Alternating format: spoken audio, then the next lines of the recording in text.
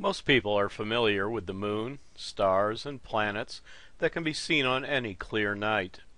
If you look long enough, you'll even see occasional meteors streaking across the sky, especially if you can get far away from the glare of city lights. But a few times in your life, you might get to see something truly strange and beautiful. I'm talking about comets. This video will give you a basic introduction of these mysterious visitors. Anyone who has seen a bright comet remembers it as one of nature's great spectacles, but may wonder what it was, why did it appear, and what did it mean? Ancient people saw comets as great omens of some major event, either good or bad. Modern science gives us a clearer picture of the true nature of these objects. Comets originally come from the outermost part of the solar system.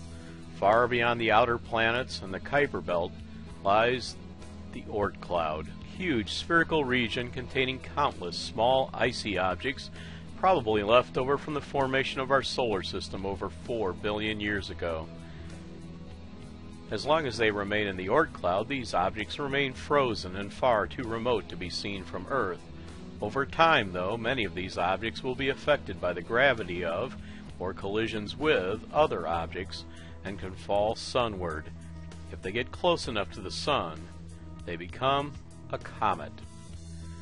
The basic comet has two parts, the head and the tail.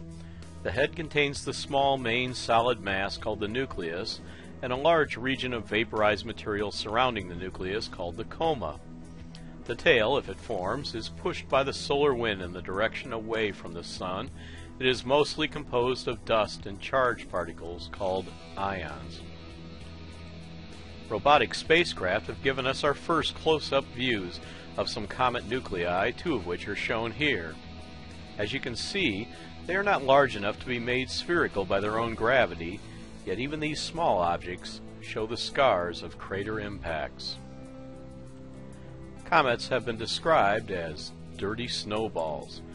They are made of various ices, including water ice, dust, some rocky material, and various chemical compounds.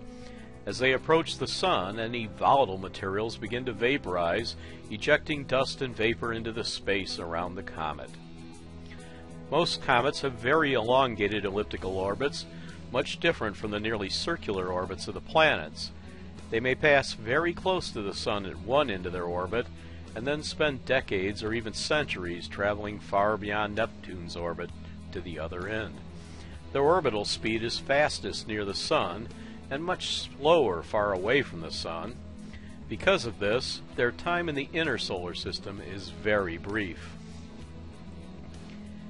It is during those brief periods near the sun that things get interesting. The heat of the sun causes rapid vaporization of the volatile parts of the nucleus. Sometimes, the nucleus may even partially explode or split into smaller pieces. Soon, the nucleus develops a coma. The coma is essentially a loosely held atmosphere made of dust, vapor, and charged ions. A typical nucleus is less than 10 miles across, but the coma can easily be thousands of miles across. Then, if the comet gets even closer to the sun, the solar wind pushes the coma away from the nucleus, forming a tail opposite the sun.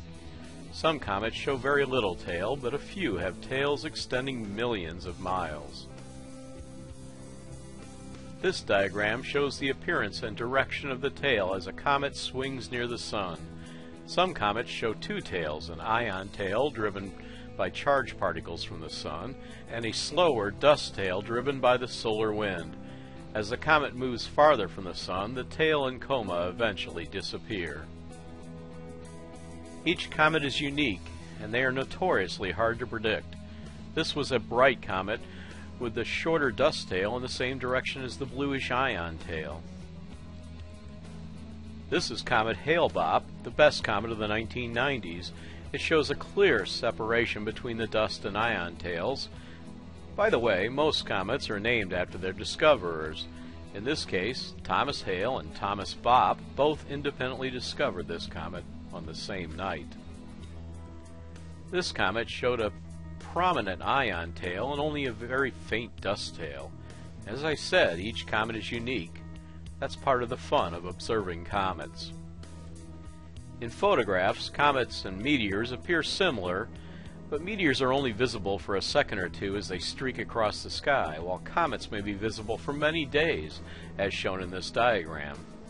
Also, meteors are small events happening in our own atmosphere, while comets are generally seen, well, many millions of miles from the Earth. Sometimes comets, called sun grazers, pass so close to the sun that they become completely vaporized. Solar observing satellites regularly watch the last moments of these comets.